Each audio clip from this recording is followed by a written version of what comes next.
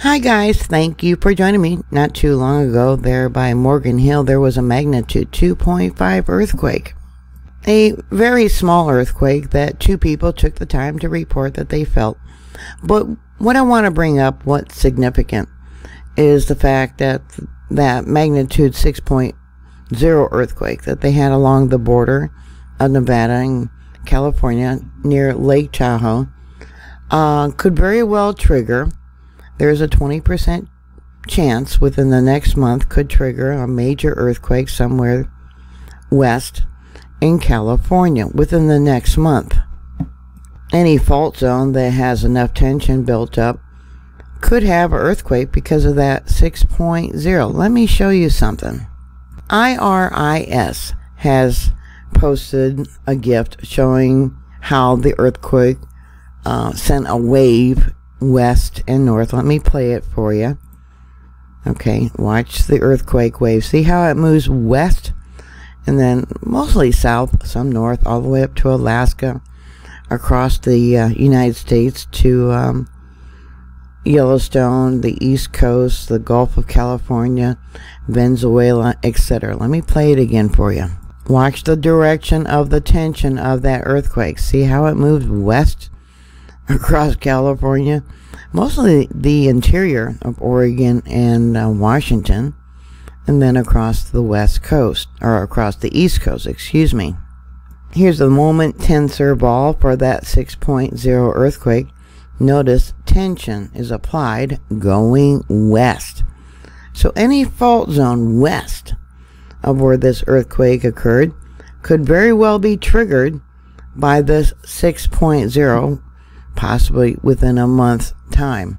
A 20% chance of a large earthquake. If there's a large earthquake, and here we have Google Earth, the location, and let me bring this out. We got San Martin, we got Gilroy down south. Let me bring this out. Morgan Hill up north. But what's a concern is not just the major damage and the cost of lumber for rebuilding, but the Anderson Dam. They just started a retrofit project for this dam. They have known since 2009 that if there's a large earthquake, this dam would collapse. The whole wall would slump, sending out a major tsunami of water. The water would probably go as far as Marin County and across the Bay Area. There'd be a great loss of life if there's a large earthquake. Now this retrofit that they just started yesterday or the day before is going to take 10 years. And they've known since 2009 that this earthen dam is not safe, and only in 2019 required that they drop the water level. How much water is still in there, I don't know. This image on Google Earth is from last year, 9/26/2020 it says. Yeah, is that water now below what the footing is?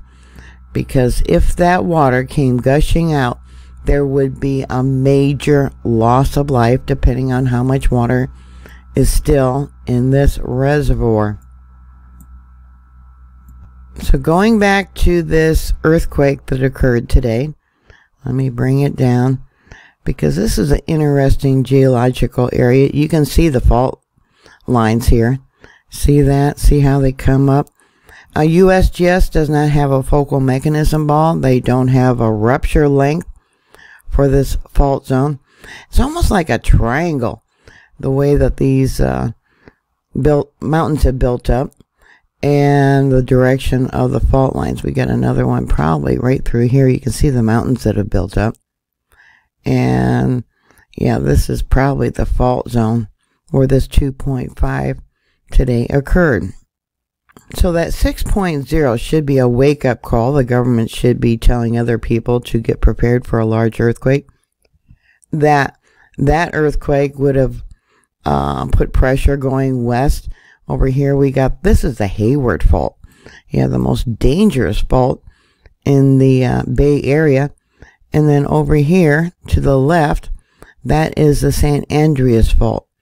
So, yeah, Are you prepared? Are you going to take advantage of this 6.0 being a wake-up call to be prepared for a major earthquake? So what are your thoughts? How much water is left in that reservoir? Are you prepared for an evacuation?